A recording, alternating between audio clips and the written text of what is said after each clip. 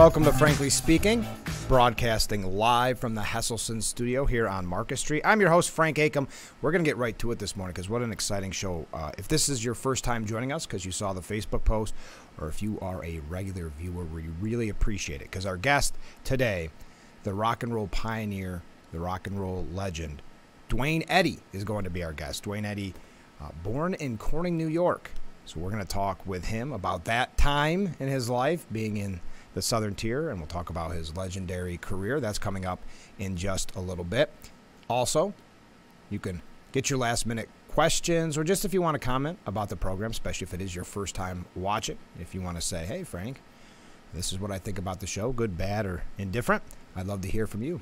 We try to read emails and texts as frequently as we can. We have a lot of exciting interviews coming up next week. Maybe we'll get to that announcement a little bit later on, but just know that for today and tomorrow, of course, Good Friday, we're going to play back-to-back interviews with Duane Eddy. We had a nice conversation for 2 days worth of shows. So we hopefully by the end of the program have a little bit of time to talk about the news of the day. Most of that centers around former President Trump.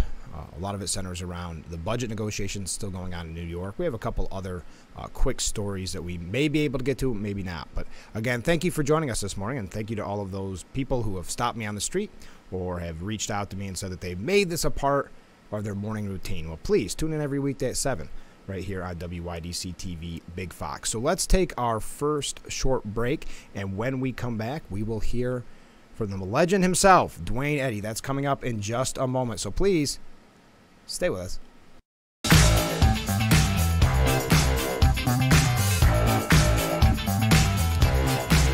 All right, folks. Welcome back to Frankly Speaking here on WYDC TV Big Fox, broadcasting live from the Hesselson studio. We have just a moment. I know I said Duane Eddy coming up next. I'm looking at my format here. We have just a moment before we'll be sitting down with the legend himself. A couple of quick housekeeping things. Next week we have a full lineup. Like I said, we will be talking with Desi Arnaz, or Lucy Arnaz, excuse me. Lucy Arnaz, the daughter of Lucy and Desi. She's going to talk about an issue that's very important to her. That's coming up next week. We have Allison Hunt. She is on the Corning City Council, and she's running for Steuben County Legislature. We'll be talking to her next week. So we'll keep you updated on all of those. But I wanted to hit my contact information just one more time because I want any last-minute questions you have, whether it's for Duane, for upcoming guests, for me.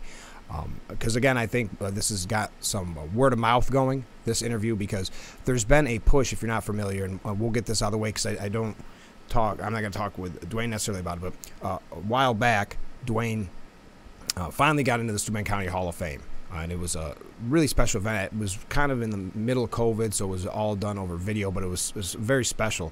And there's been some rumblings behind the scenes, whether it's just people stopping me on the street, whatever the case may be, where we think in Corning maybe there should be a plaque, a sign on your way into town. So I would love to have your opinion of what should be done for Duane Eddy. Born in Corning, always very proud of that fact. As I said the other day on the program, it was in all of his publicity, his album covers, always mentioned the fact that he was born in Corning, New York. So what can we do as a community to honor our hometown boy makes good?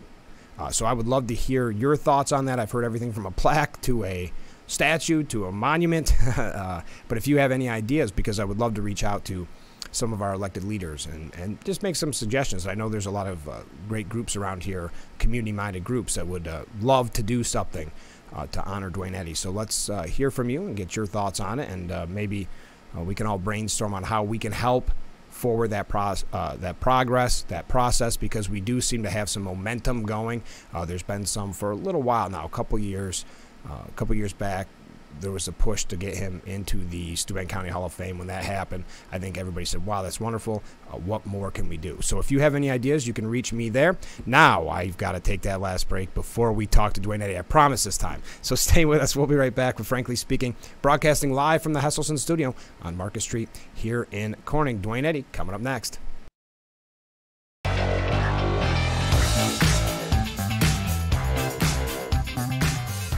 Welcome back to Frankly Speaking here on WYDC TV Big Fox, and this is the M.A. Neal Financial Services section of our program, and we are joined by the legendary Duane Eddy. Duane, it's so good to see you. Well, it's nice to be seen. At my age, it's nicer to be seen than viewed. Well, thanks so much for being on the show. I know the show's relatively new, but we're broadcasting in the same area that you were born in. Tell us about your time in our area, and specifically being born in Corning, New York. Corning, New York. I was always very proud of that because everywhere I go, and whenever they'd interview me and ask where I was born, I'd say Corning, and they say, "Where's that?" I said, Corning, New York, Corning Glass. And wherever in the world is famous all over the world. So find any further. Yep.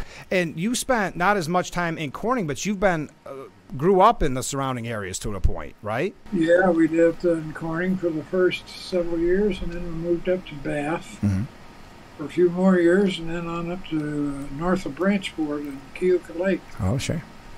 West of Branch. Yeah. And Guy, little crossroads. Yeah.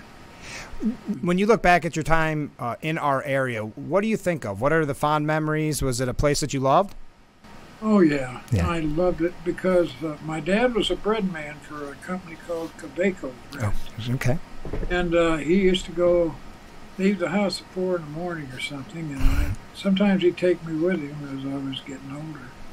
And I'd ride with him. He drove almost 100 miles a day and serviced the bread to all the little shops and stores out in the country and crossroads, places like that, and within an area around Corning. And I loved walking in that bakery in the mornings on the mix of gasoline and baked goods. I know it sounds silly, but it was a pleasant combination, and it changed every once in a while. And of course, once I got in the truck, all I could smell was hopefully what I would get later, a cupcake. So with that much traveling, you actually saw a lot of the area in a short period of time. Hundreds of miles? Yeah, he went up along and then when he went to Bath, he worked for NBC there, in their bakery, and we'd go all up and down the Finger Lakes and cross over the mountains there and do the mountains between them and or the hills, whatever you want to call them. Yeah. And then when I lived in Guyana, guys, it was 7 miles over to Penn Yan, where I went to junior high school, 7th and 8th grade. Yeah. Then we moved to Arizona. Oh, but speaking specifically of your time in Penn Yan, people may not know this, but you were responsible for their mascot. Yes, they had a contest, I think when I was in, one of the 2 grades, 7th or 8th. And I used to love to draw horses. Yeah. And I loved horses. And so they wanted somebody to name the team and everything. So I put in, drew a horse and called it the Mustang. Yeah. Still called the Mustangs today. It's still there today. Yep. When did you pick up guitar? Was it while you were in the area, or is that when you moved to Arizona? No, that was when we moved from Corning to Bath. And I didn't know it, but my dad had an acoustic guitar, and we were loading some coal into the new house for the furnace. And I looked over. I said, "What's that, Dad?" He said, "Oh," he looked. He says, "That's a guitar." "What's it for?" He says, "Will you play it like a musical instrument?" And he says, "I used to court your mother." Did you know right away that you were going to take to it? I mean, was it one of those things you just couldn't put down? Well, I asked him to show me how it worked, and he played 3 or 4 chords, which was about the limit of his knowledge on it, maybe 5 chords, something like that. And so I could, he taught them to me, and I just kept playing, kept trying, and hurt my fingers. They had to grow calluses. Never really did, but they did get tough. Oh, sure. And, anyway, I could play several chords. I didn't know you could play up to neck for the longest time. I didn't mean anything. And that's fun. Well, I used to play and sing "Happy Birthday" for the neighbor kids, and things like that. And then in the 7th grade, I think I sang a couple songs in an assembly at Panier. Oh, wow. And let's see, what else? Oh, went to Hormel. Oh, yeah. And did a radio show. I took 2 or 3 lessons on the lap steel. Oh, really? Yeah. And I wanted guitar, but my folks like the Hawaiian guitar, so that's what I got lessons on. But I only took about 3 of them, and then I just rebelled. Did not want to go. But during that time, because everything he taught me I could play instantly, it was just natural for me. And so he took me with him to his little 15-minute radio show, and we played Missouri Waltz, and I played the lead on that. Yeah. And, quite nice. Did you know that that's what you wanted to do as a career at a young age, or was it just a hobby at that point? It was just a hobby. I didn't know that even after I started working at 15 in Arizona. Yeah.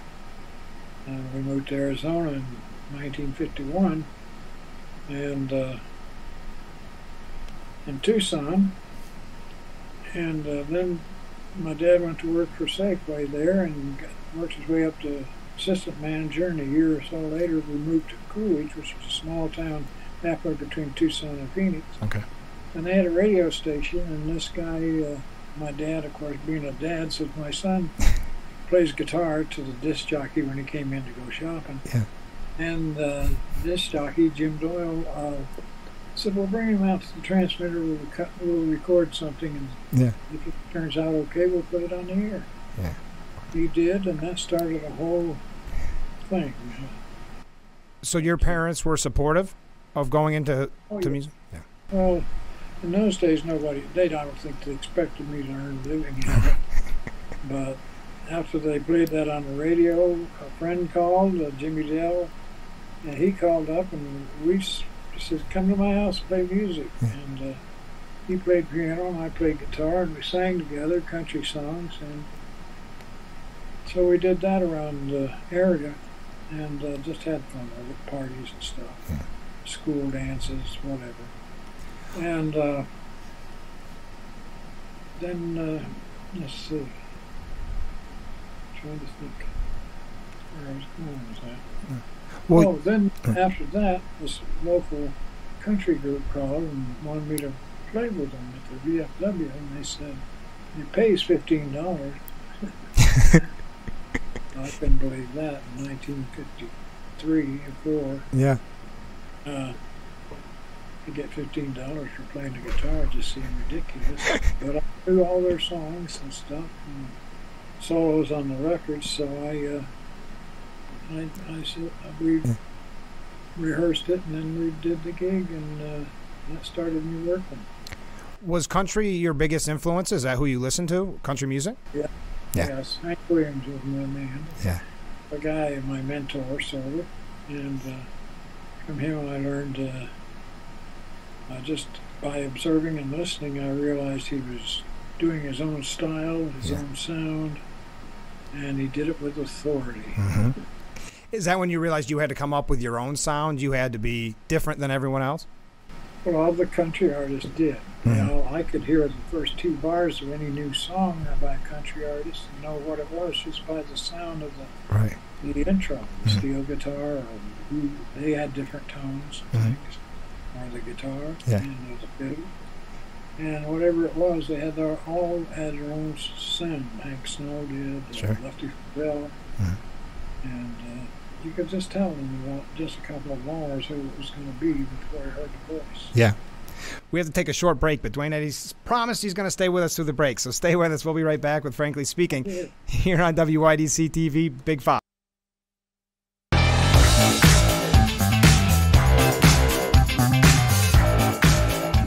Welcome back to Frankly Speaking here on WYDC TV Big Fox. This is the M.A. Neal Financial Services interview, and we're broadcasting from the Hesselson studio. Duane Eddy is our guest, Rock and Roll Hall of Famer, Musician Hall of Famer, and recent Steuben County Hall of Famer. Congratulations. That's the one I'm proud of. I don't know, there's something about your hometown recognizing you that's better than all the rest. I'm sure. Do you still have connections to our area? Yes, I do. I have some friends in Scottsdale, Arizona, that their family's up in Penn. Oh, wow. But other than that, and of course, my relatives are all in Towanda and Alba, Pennsylvania, just 20 miles below the border. Mm-hmm. And my cousins What? and nephews and nieces. What was it that brought your family to Corning in the first place? Was it the bakery job? Pardon? What was it that brought your family to this area in the first place? Was it the bakery job that your father had? No. He had 3 brothers, and they grew up in Towanda and Lakeland. They were born in Lakeland, which no longer exists. South of Towanda, it was a lumber town. They clear cut it, and then they picked everything up, all the buildings and the railroad tracks, and left it a meadow, which it is now. Mm-hmm. Mm-hmm.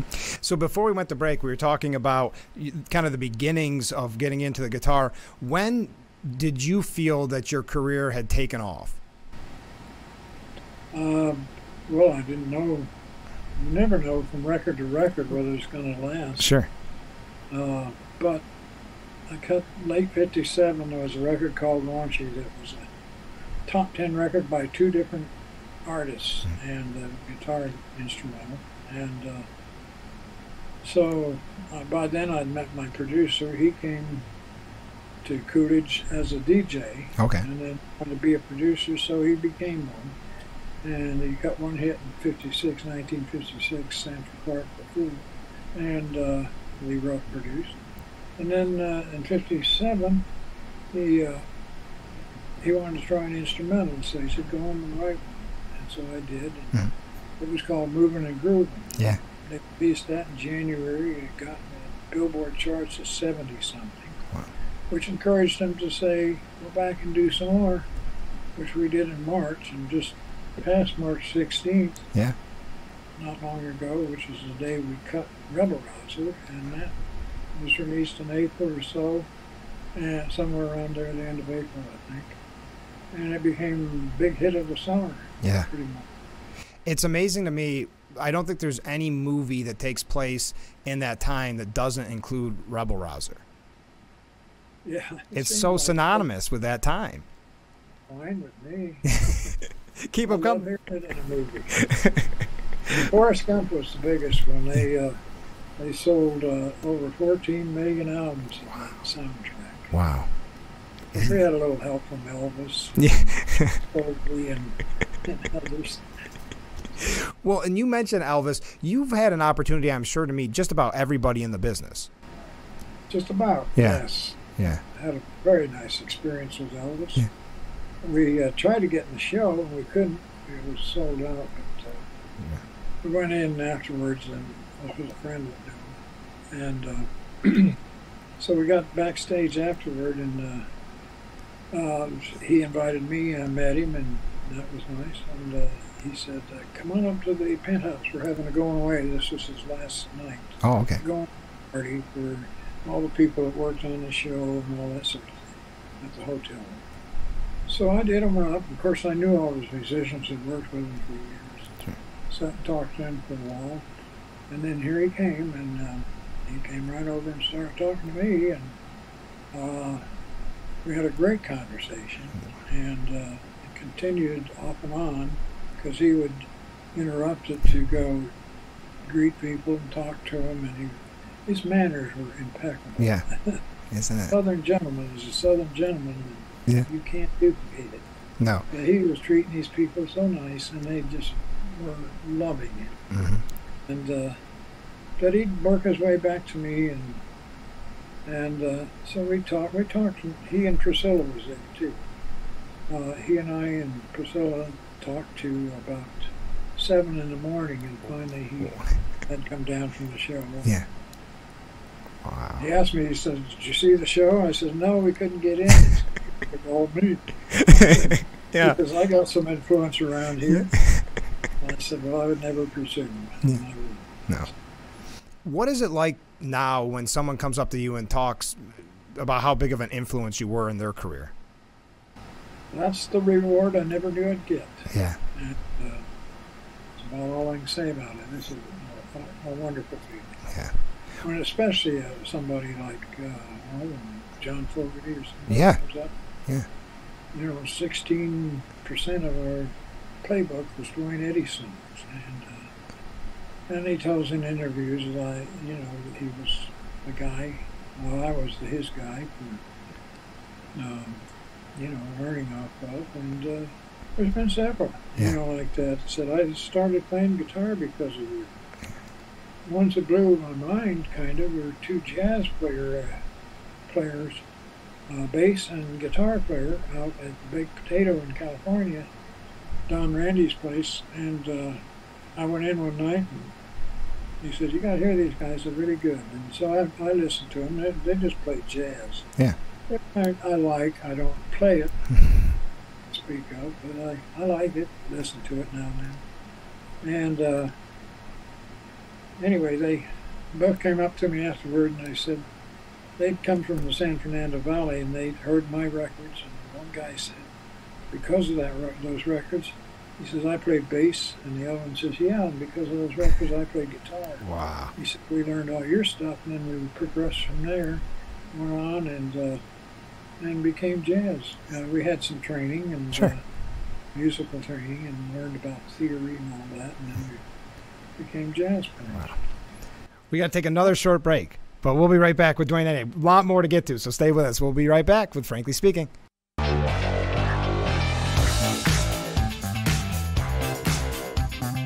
Welcome back to Frankly Speaking here on WYDC TV Big Fox. We're being joined by Duane Eddy. Duane, you've had such an amazing career. Are there moments that really stick out to you that are very memorable? Oh, yes. First time I played the Hollywood Bowl in California. That was one. I call them moments, first time I worked with James Brown up in the Northwest. He didn't have any hits then, but his show was so good. Yeah. I when I could, I'd ask the promoter to let him close the show. Yeah. Because I felt I like to do that anyway, because instrumentals didn't seem as strong as vocals in some of those live shows. Yeah. They were powerful and strong, but they'd been singing, they'd been hearing vocals the whole show. Sure. And I come out and play instrumentals, it'd be nice to have a vocal actor, so I always encouraged that. But James was knocked out with it. He thought that was the nicest thing could have happened to him, and he knew he should have been there anyway. But the shows matched him up, and so that was a moment. And playing the Grand Ole Opry in 1996. Wow. March 17th. That was a childhood dream. I never knew how I'd do it. But yeah. That was a dream for me, and one of those moments. And I got to play with Chet Atkins. Oh, wow. And we played a Hank Williams song together. So perfect. When you play the Grand Ole Opry, I know you've played all over the country and all over the world. Is it still a little intimidating to play at the Grand Ole Opry? No, it's oddly enough, it was before I played it. But once I got on the stage, I found that it was the most comfortable stage I'd ever been on. No kidding. The acoustics are wonderful in there. Yeah. And everything sounds great, and it just has a warmth, friendly feeling that from the audience and just the walls. Oh, sure. Well, it's such a legendary venue. Is there a place that you've played outside of those but that became a favorite spot, maybe because of memory or just because you look at some of the bills that you played on, you played with everybody and they used to have the package bills. So are there certain ones that stick out for you on that? Oh, yeah. I remember we did Dick Clark shows, TV shows in Binghamton. Wow. Far from you. Yeah. And I used to ride, they put me on these farm equipment things. I was in some kind of loader one time, and another time on a wagon being pulled by a tractor, and things like that. Yeah. They were like the music videos. Yeah. Yeah. Isn't it amazing to think of how many legends were on each of those bills? And now, you look at the news and one star gets, $1,500 a ticket. I can't imagine. No. I can't imagine paying that for No. anything. No. A car. I know. I don't think I've ever owned a car that's worth quite that much, but the talent back then, and also the value you got for your money, it just speaks, I guess, volumes for the time that was taking place. Yes. Yeah. It does. What was the question? Well, just that, I mean, you look at the talent and the value at that time, it goes to show you that maybe the difference in the music video, maybe that, or the music industry, maybe that's a better way for me to put it. Yeah. Yeah, I think you're right. And it is it's like a pickup truck used to sell for $1,800. Right. Loaded. And then they became 18,000, and now they're 80,000. Yeah. It's just amazing. If you look back at the beginning of your career, if you could tell yourself something now, back then, what would it be? Get a better manager. No, I don't know. I probably would have. There's several things I would have done different, not too many. Yeah.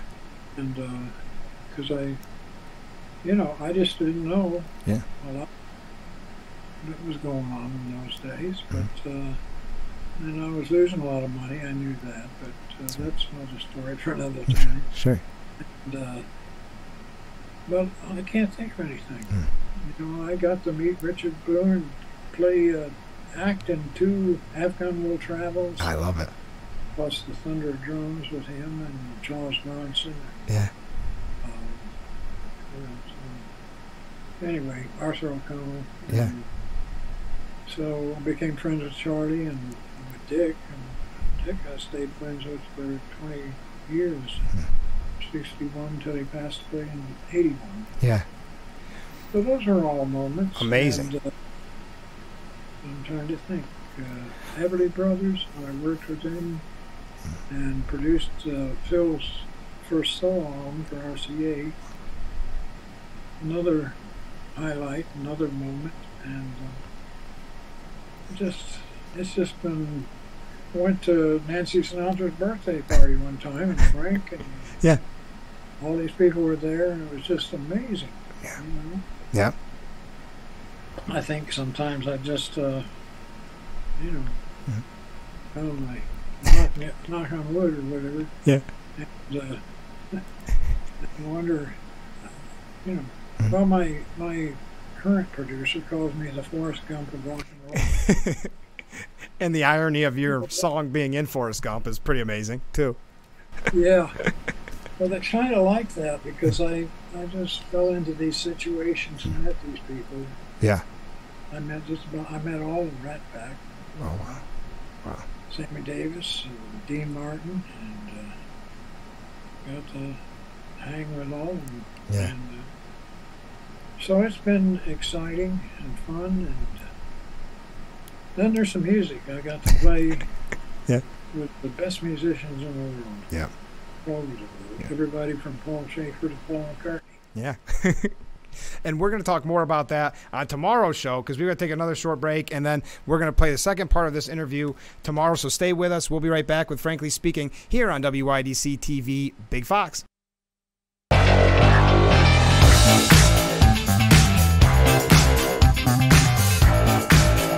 Welcome back to Frankly Speaking here on WYDC TV Big Fox. Thanks so much to M.A. Neal Financial Services for bringing us that interview with Duane Eddy.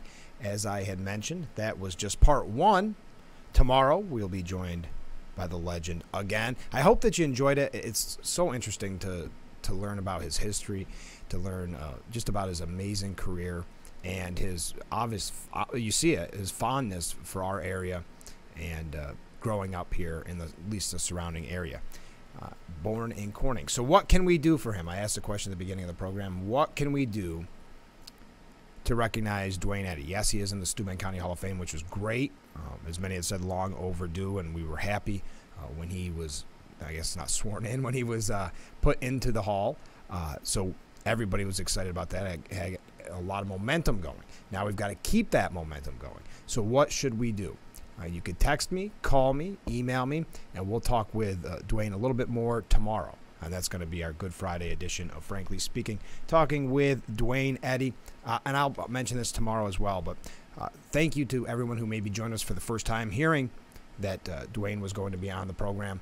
Thank you. I appreciate it. I hope that you'll make us a part of your morning. But I'd also like to say hi to all the people, and I think I might have mentioned it, the Circle, it's called, Duane Eddy Circle.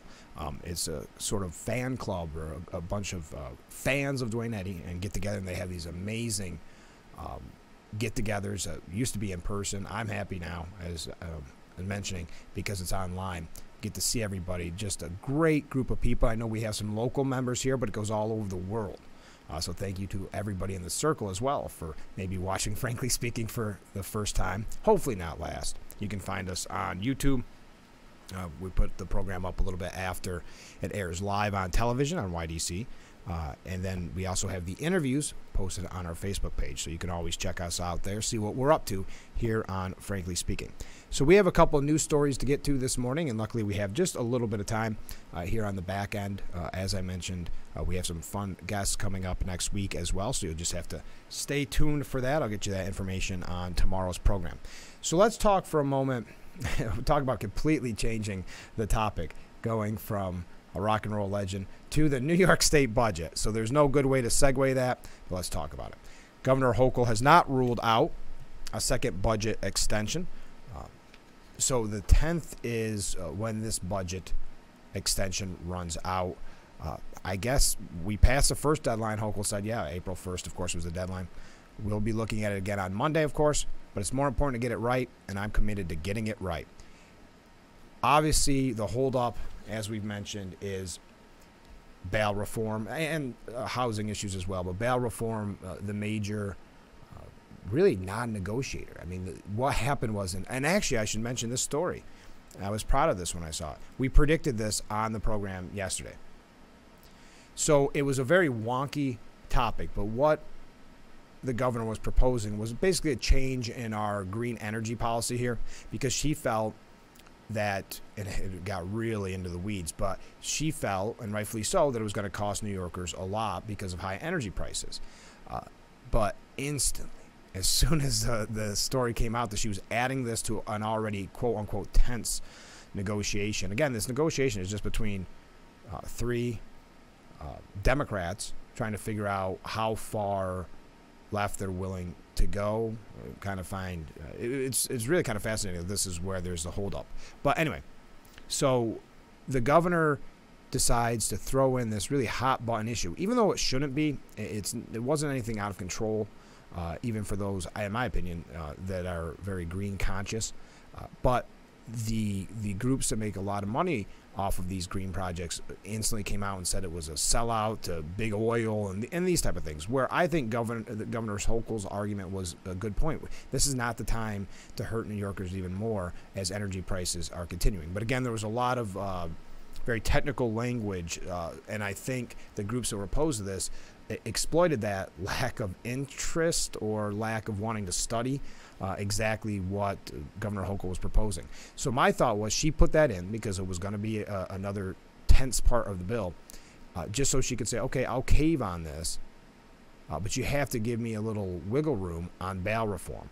It didn't work out exactly like she had planned because she's dropped it, hoping to get some leverage in the budget talks, but according to reports, and specifically from the New York Post, but elsewhere that I read today, it didn't seem to work. It just ended up making her look like she had caved.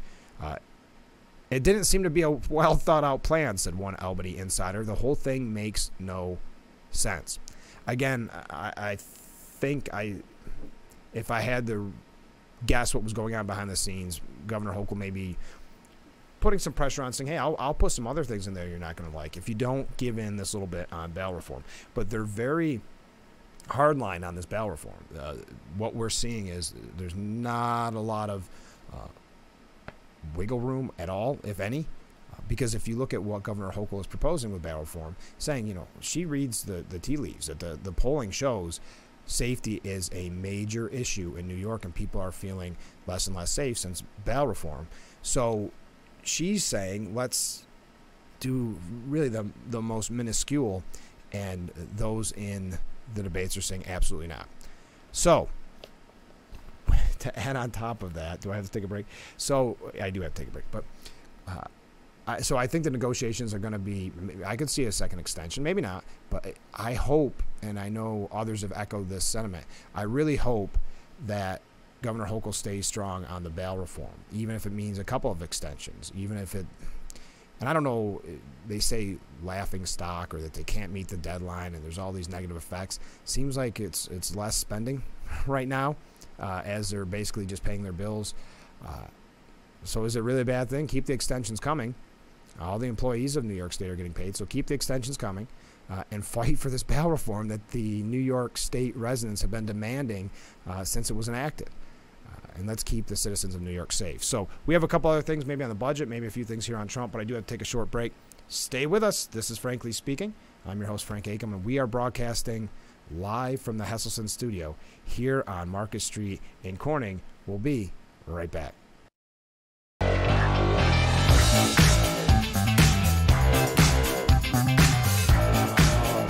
We're back with Frankly Speaking here on WYDC TV Big Fox, broadcasting from the Hesselson's studio. A couple other news stories before we run out of time. We've talked about the budget in New York State for quite some time. There's two things I wanted to mention because it seems there's those in Albany, but also the federal level, that just think we can constantly spend. And that's what we see here. You have AOC, Jerry Nadler, other New York politicians, and they're pushing to extend health coverage to undocumented migrants. I just don't know, when does the money run out? So this is a congressional delegation of New York, obviously on the Democrat side. Jerry Nadler, Alexandria Ocasio-Cortez, they sent Kathy Hochul a letter saying, "We believe that health care is a human right, regardless of immigration status." Now, obviously, the cost on this, but these various progressive groups are very good at always pushing, no, if you look at something, you actually save in the long run. But have you ever noticed we don't end up seeing that savings in the long run? So pushing that, and then, and this could tie in if you wanted to talk about it, but with the story of course, the biggest story, President Trump. So let me see if I can click on the wrong. Yeah.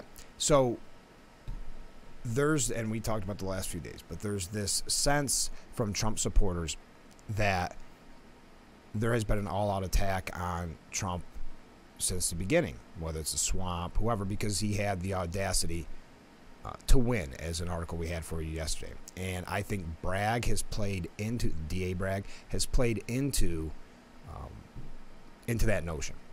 And that's why the media is so concerned about how to cover it. Here's another example, and this is coming from City and State.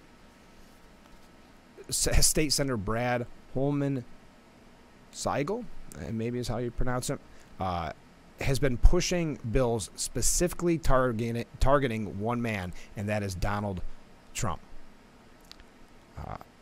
This is what he said: "I take responsibility as a New Yorker, the original home state of Donald Trump, to ensure that the public gets the truth about his background. It's our responsibility to bring those issues to bear." Do you know what that's in reference to? He wants to change the rules so now cameras are allowed in court for one specific reason, for Trump. This, and hey, it's none of my business one way or the other. I'm just looking at it from all sides. To me, it proves to me that many on the left and in the media did not realize, or they have not learned from what happened, and they're forgetting yet again about the forgotten man and women that then candidate Trump kept talking about, which was the people that feel that Washington, whatever their state, wasn't speaking for them, wasn't doing what was right for them, but actually a hindrance in their lives. So Donald Trump talking about how the swamp was out to get him, and doesn't it seem like people like this, who are specifically targeting him for a bill, or people like District Attorney Bragg, who so many people, even CNN had a piece this morning saying this is not going to be easy, essentially, without coming around and saying it. It's a very, very weak case. So yes, Bragg gets the attention that he wants. It's kind of like a Adam Schiff scenario, gets the attention that he wants, but in the long run, and I think the media is trying to think about this right now, and Bragg doesn't seem to be, but I think many that don't like Trump are starting to think about, wait, is this actually helping Donald Trump. The polls are showing everywhere you look that he's the front runner for the Republican ticket, and that this is only helping him financially, of course, with donations, but also in the polling numbers. Let's take another short break, and then we'll wrap things up here on Frankly Speaking. Please stay with us. We're broadcasting live, from the Hesselson studio here on Market Street, and we'll be right back.